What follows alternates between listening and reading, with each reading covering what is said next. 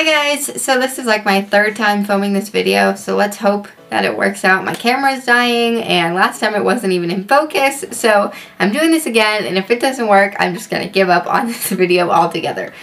So today I'm filming my study tips for pathophysiology. If you don't know what pathophysiology is, it is the study of diseases.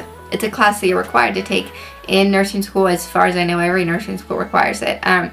But mine does. I know a lot of girls who are taking it, and I am actually the only girl in my cohort that has not failed one of the patho exams. Now, failing is pretty easy to do. You have to get anything below a 78%, and so it's almost like you have to get a B or above or you don't pass. So I'm the only one who hasn't failed one of those exams, and so I feel like I have a lot of good information to offer when it comes to study tips and how I'm passing this class. So I'm going to go ahead and jump into the video before my camera dies. So my first tip for studying for patho is printing out the syllabus.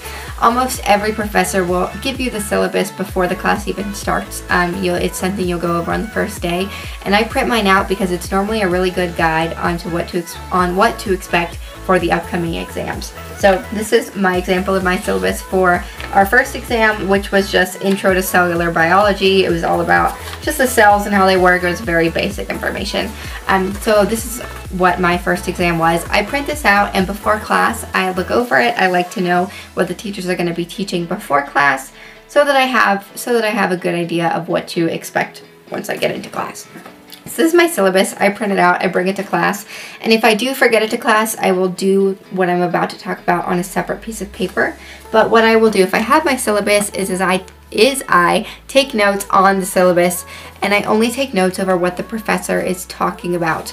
So this is really important. This is my second tip. Only take notes on what the teacher is saying when you're in class. I don't take notes on the PowerPoint. I don't try and copy down the PowerPoint. I don't take notes from the book. I take notes on what she's saying, because if your lectures aren't recorded, which I'll talk about in a second, if you're not able to go back and re-listen to what she's saying, it's important to have notes over what the teacher said. Usually the teachers are the ones who make the exams, unless it's a pre-made exam like an NCLEX, a HESI, or a Kaplan exam.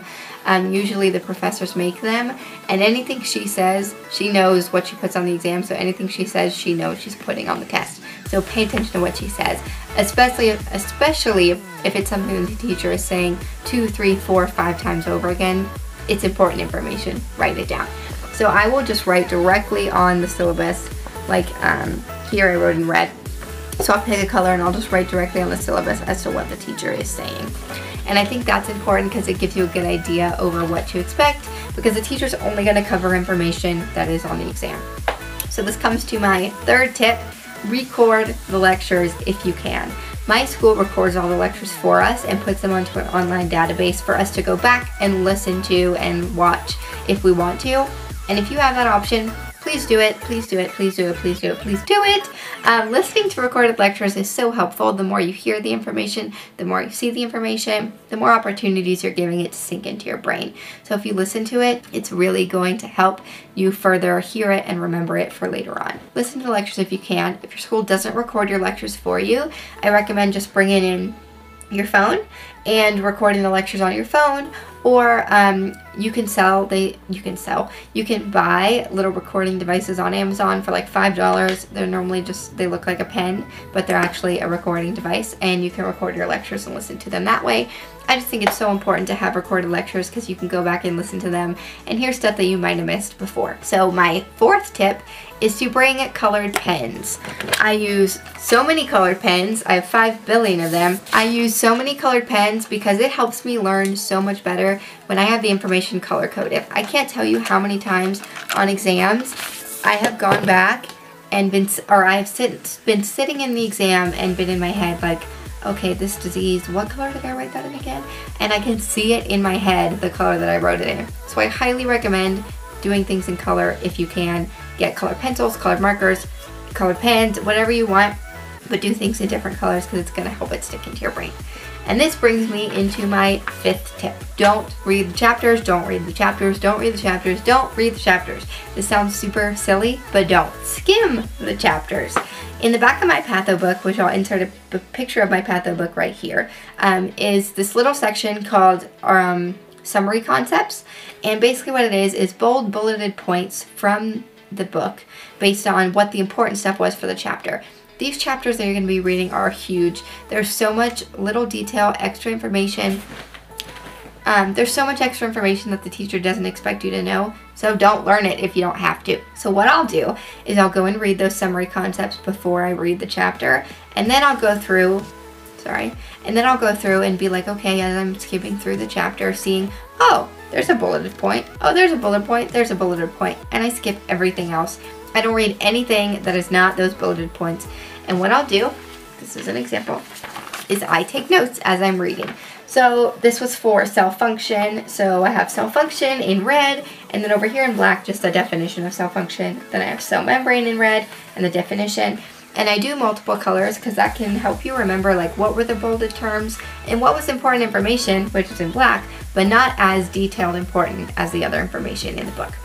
So I will do that all before I go to class. I'll skim through the chapter, I'll take notes on the chapter, and I'll write it in different colors. And then I'm going to show you a different set of notes for this part. Then what I'll do when I'm in class, hi guys, so you probably saw the way that clip ended. My camera died, so I had to go plug in the battery, and now I'm back. It's charged for a little bit. I started editing the first half of this video, and now I'm going to continue on to the second half of my study tips video. Okay, so as I was going to show you, this is a second set of notes that I took on a different chapter that I just wanted to show you. So everything that's in purple and black is stuff that is notes that I took when I was reading the textbook. And then if you look closely, I went in with an orange pen and put like little dots and wrote like little extra things in orange. So over here, and over there. And the orange indicates things that the teacher said. And so like I was talking about earlier, take notes on only things that the teacher said.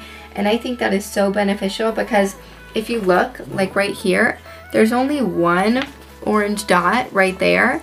Everything else has no orange, and that's because that's information that was covered in the textbook that my teacher did not talk about.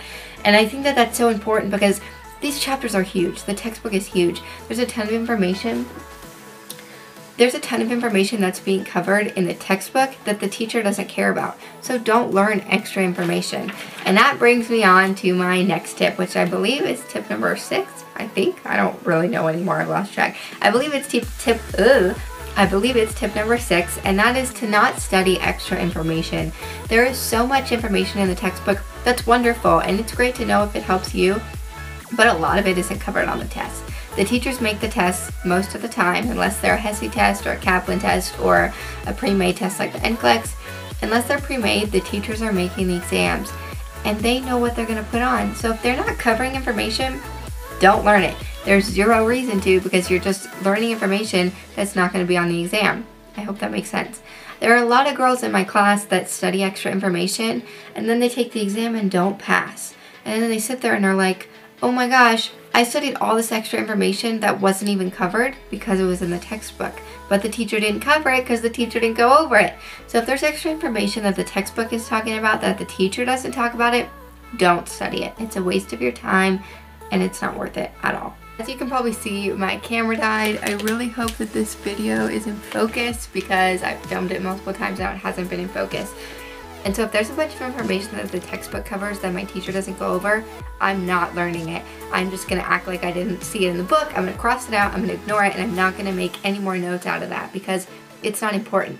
The teachers make the exams. Unless you're taking a HESI exam, a Kaplan exam, or the NCLEX, which are all pre-made exams by their own companies, the teacher makes your exam. Unless you're doing one of those scenarios, the teacher makes the exam. So why would you study information that the teacher's not going to talk about? It's such a waste of time. Please don't do it. So the next thing that I do after I've taken these notes from the textbook and my teacher, I then put them all together in one neat, nice document. And this is what it looks like.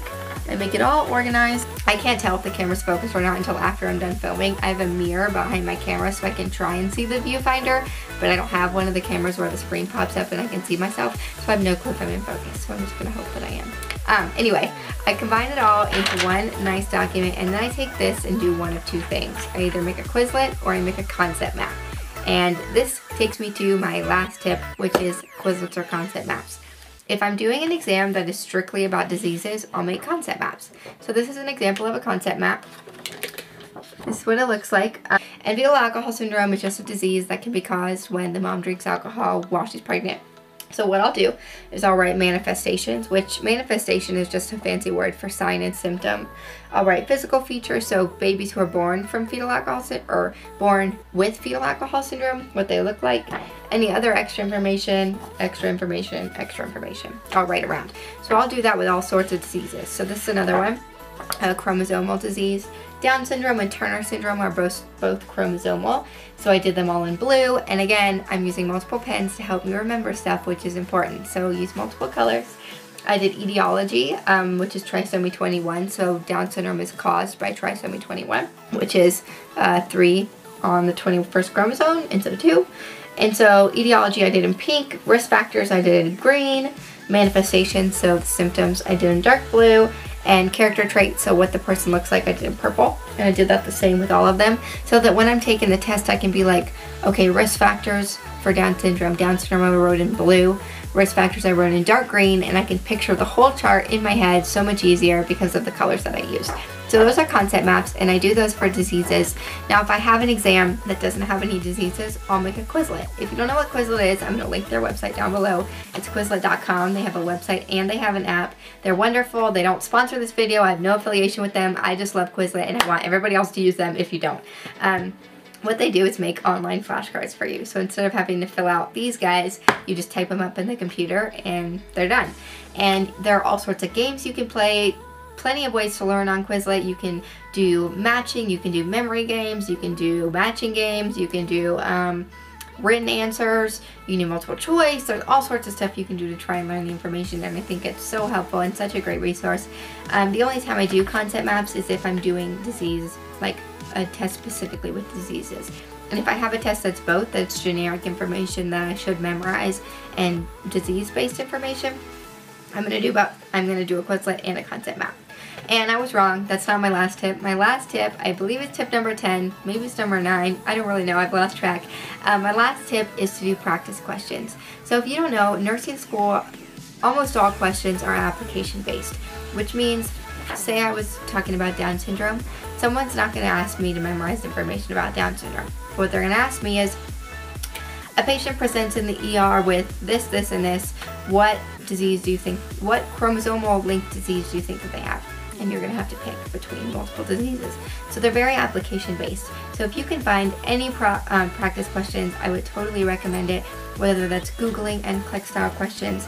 My textbook, I'll insert a picture of it here, has questions in the back of the book, and they have a website that you can go to practice questions based on the chapter you're learning. So if there's anything you can do to practice questions, I would totally do it, and do the questions over and over and over and over and over and over and over again, as many times as you can until you learn the information. So that is my study tips for Patho. I really hope this helps you. I want to say not all my study tips are going to work for everyone, so if they don't work for you, I'm sorry, but I really hope they do. If you used any of these and they worked, let me know below. I really hope they work well for you guys because they've done me well and some of my classmates well who I helped out. I hope you guys enjoyed this video. If you did, give it a thumbs up and be sure to subscribe so you don't miss any more videos.